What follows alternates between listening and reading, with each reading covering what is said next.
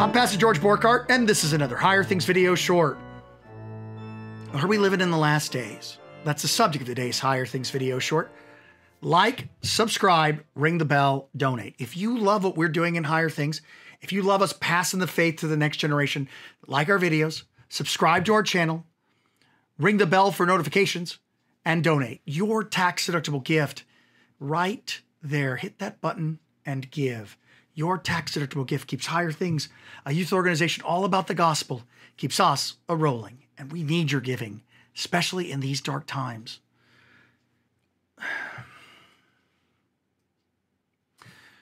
There's locusts. There's a plague.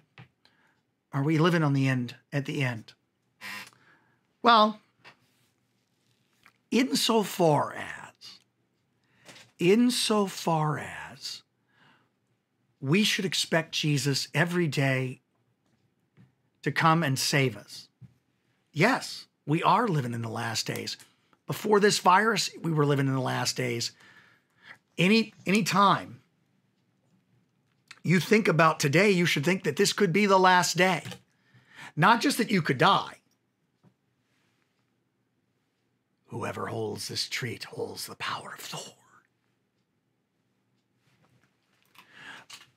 But also that he could return. He said he was coming. He said he would be coming soon. It's soon. It's past soon. It's time. Does this particular plague, which has turned our lives upside down, mean that we're in the end times? Not necessarily. These things happen because of sin. Not anyone's particular sin, but sin. Original sin. And also, our actual sin. And these things repent us.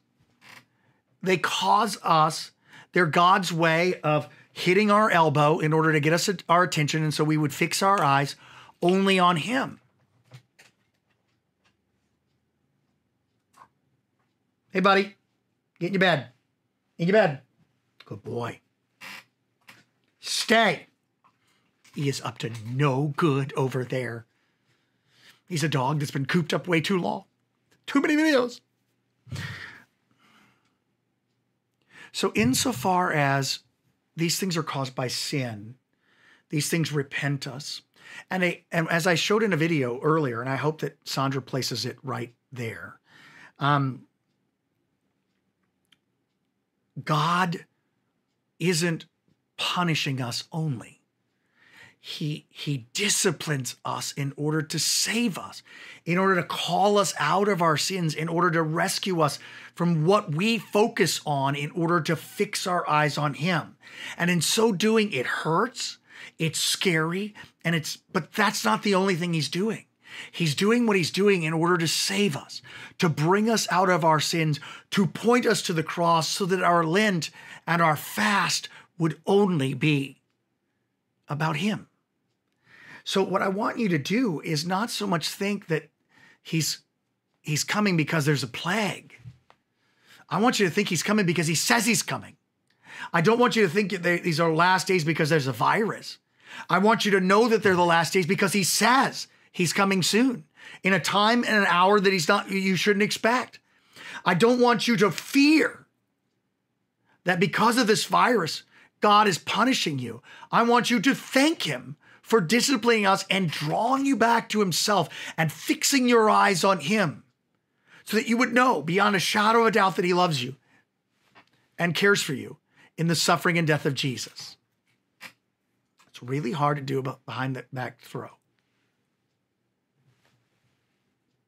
Oh, you should have caught that. I want you to trust Him to carry you through this time. I want you to believe that even if you got this plague, He would save you one way or another. And I don't want you to be afraid, not of sin, not of death, and not of the power of devil. I want you to fix your eyes on Jesus, for His love drives out your fear. Are we in the last days? Yes, but not because of a particular thing, but because Jesus said so. The hour, and anybody who tells you that they know what's going on, Ooh, bad throw. Anybody who tells you they know what's going on, they don't. Because the only person who knows the last day is the Father. Jesus trusts him. You should trust him too. That it's going to work out for good. He's going to save us because he didn't go through Calvary and Easter to lose us to a virus. He went through Calvary and Easter to save us. All of those behind the back throws, I don't want flack over it. It's really hard to do a behind the back throw. One more time. Jesus will save us. He said so. He linted. He Holy Weeked. He Good Friday'd. And he Eastered. We will be saved. And any fear of the last day is taken away by the last day that occurred for him. His last day, Good Friday, where he died for us. And as surely he rose from the dead, he will come soon. And he will take us from this vale of tears in order to be with him. Oh, forever. I'm Pastor George Borkart. Last treat for Thor. Let's see if we can get it. Last one. Are you watching it? Are you watching it? And this has been another Higher Things video short.